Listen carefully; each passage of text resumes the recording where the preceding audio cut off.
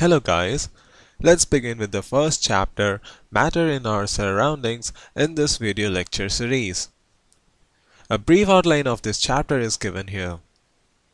First we will look into some introduction of this chapter. Then we will go on to the physical nature of matter, characteristics of particles of matter. We will look what are the states of matter and try to answer, can matter change its state? And in the end, we will end the chapter with the topic evaporation. So let's begin with the chapter. Our surroundings has a variety of things with different shapes, sizes and textures. Everything in this universe is made up of material which scientists have named matter. We also see as we look around that all the things occupy space, that is, volume, and it has mass. Modern day scientists have evolved two types of classification of matter based on their physical properties and chemical nature. In this chapter, we will see the physical classification of matter, its properties, the state in which it is present, and try to answer if matter can change states or not. So the first topic of this chapter is physical nature of matter. Matter is made up of particles. When salt or sugar is dissolved in water, it uniformly spreads throughout the water. These particles are very small. To prove this, we add a small amount of potassium permanganate in 100 ml of water. The color of water becomes pink. Now we take 10 ml of this water and add it to 90 ml of clean water. The color obtained now is fainter. Now we repeat this process and we see that the color becomes fainter and fainter. This means that the potassium permanganate particles were uniformly spread throughout the water. Moving forward, let's see the characteristics of particles of matter. Particles of matter have space between them. And how do we prove it? When salt or sugar is dissolved in water, particles of these get accommodated in the spaces present between the other particles. This shows that there is space between particles of matter. Particles of matter are continuously moving. Particles possess kinetic energy, which is the energy that is associated with the movement of an object. Higher the temperature, higher is the kinetic energy as the speed of the object is higher at higher temperature. Particles of matter intermix on their own with each other. They do so by getting into the spaces between the particles. This intermixing of particles of two different types of matter on their own is called diffusion. Particles of matter attract each other. The particles of matter have force acting between them which keeps them together. The strength of this force of attraction varies from one kind of matter to another. Having seen the characteristics of properties of matter, now let's look at the states of matter. There are 5 states of matter. They are the solid state, the liquid state, the gaseous state, and there are 2 other states that will not be covered in this chapter. Those are the Bose-Einstein condensate and the plasma. So let's first see the solid state. These have definite shape, distinct boundaries, and fixed volumes. That is, they have negligible compressibility. Solids have a tendency to maintain their shape when subjected to outside force. Solids may break down under force, but it is difficult to change their shape, so they are rigid. The second one is the liquid state. Liquids have no fixed shape, but have fixed volume.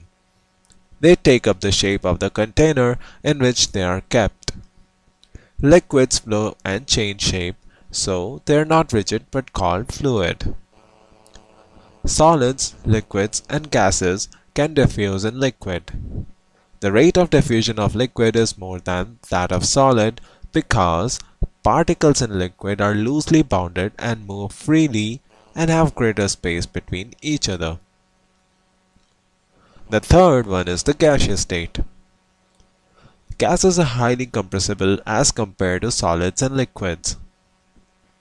The LPG cylinders that we use in our home or the liquefied petroleum gas is compressed gas to such an extent that it gets converted into liquid, as suggested by its name, liquefied petroleum gas.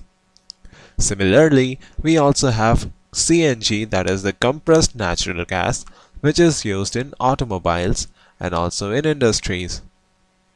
Due to high speed of particles and large space between them, gases show the property of diffusing very fast into other gases. In the gaseous state, the particles move about randomly at high speed. Due to this random movement, the particles hit each other and also the walls of the container. The pressure exerted by the gas is because of this force exerted by gas particles per unit area on the walls of the container.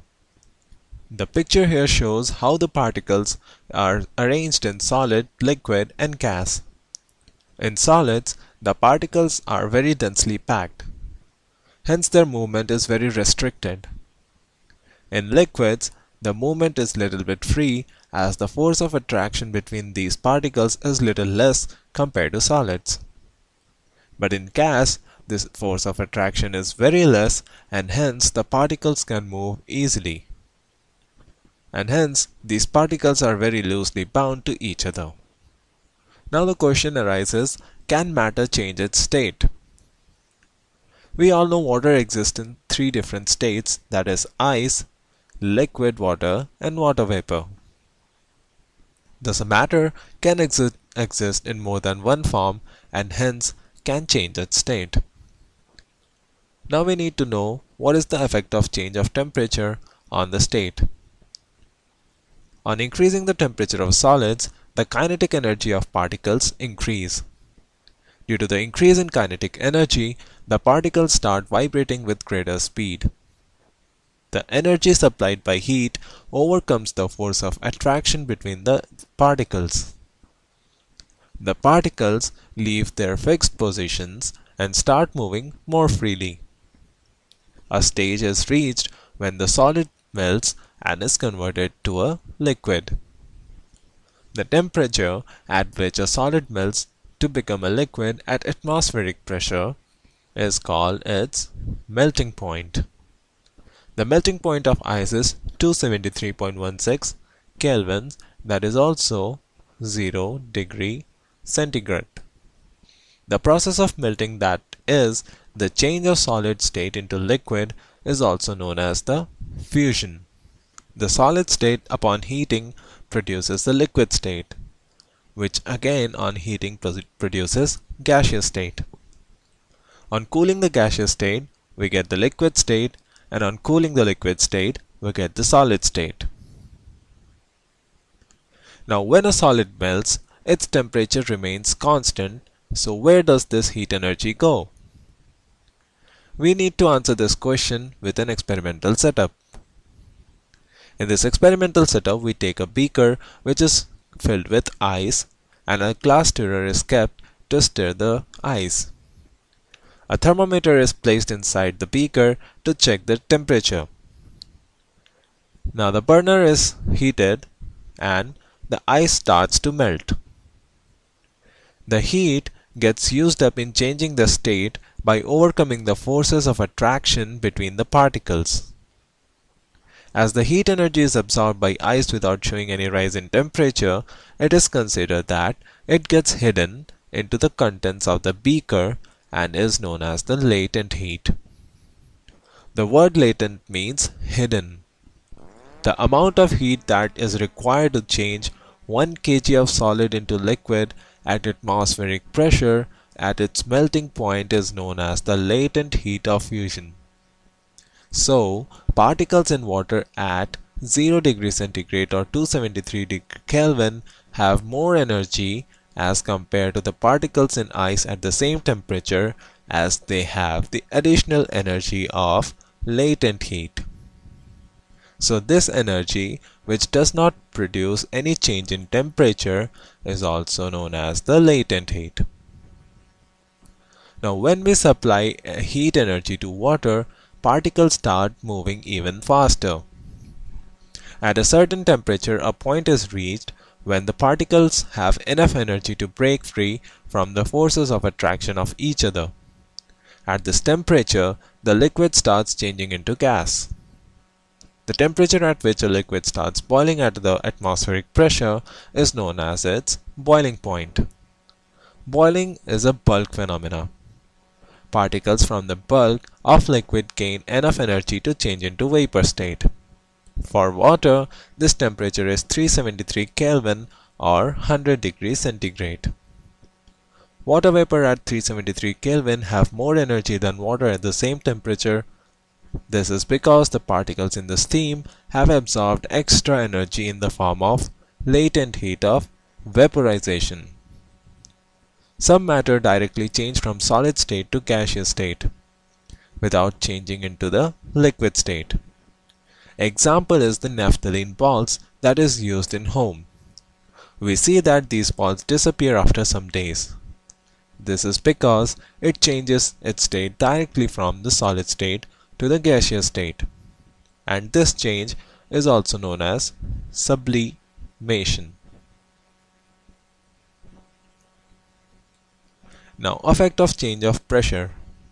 We had earlier seen the effect of change of temperature on the states of matter. Change in pressure too can change the state of matter. Applying pressure and reducing temperature can liquefy gases. Increasing the pressure brings the particles of matter close together, increasing the force of attraction between them and causing change in state. Solid carbon dioxide, also known as dry ice, which is kept under a very high pressure, directly converts from solid state to gaseous state without changing into the liquid, and hence the name. Thus, we can say that pressure and temperature determine the state of a substance, whether it will be solid, liquid, or gas. This brings us to the last topic of this chapter, evaporation. Water, when left uncovered, slowly changes into vapor. Wet clothes dry up. What happens to water in above two examples? We know that particles of matter are always moving and are never at rest. At a given temperature in any gas, liquid, or solid, there are particles with different amounts of kinetic energy.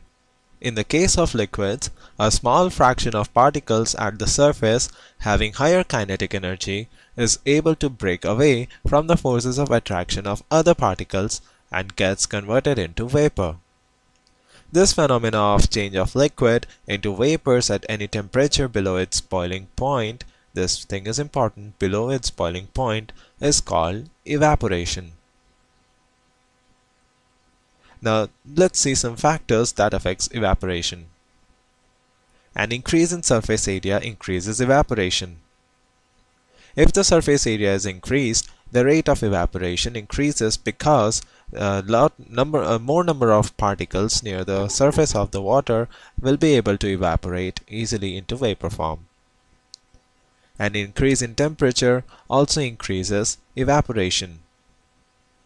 This is because more number of particles will have enough kinetic energy to convert into vapor state. A decrease in humidity also increases evaporation. Humidity is the amount of water vapor that is present in air. The air around us cannot hold more than a definite amount of water vapor at a given temperature. If the amount of water in air is already high, the rate of evaporation decreases. Hence, a decrease of humidity increases evaporation. An increase in wind speed also increases evaporation. It is a common observation that clothes dry faster on a windy day compared to a normal day. With the increase in wind speed, the particles of water vapor move away with the wind, decreasing the amount of water vapor in the surroundings, and hence the increase in the evaporation. Now, how does evaporation cause cooling? In an open vessel, the liquid keeps on evaporating. The particles of liquid absorb energy from the surrounding to regain the energy lost during evaporation. This absorption of energy from the surroundings makes the surroundings cool. Wearing cotton clothes in summer helps in proper evaporation of sweat released from body, keeping the body cool. Similarly, opposite to the phenomena of evaporation is the phenomena of condensation. In condensation, vapor converts into liquid. When a tumbler with ice in it is kept in open atmosphere, water droplets start appearing on the outer walls of the tumbler. This happens because the water vapor present in the air gets condensed on the outer surface of the tumbler due to its low temperature. With this, we come to the end of the first chapter, Matter in Our Surroundings. Thank you.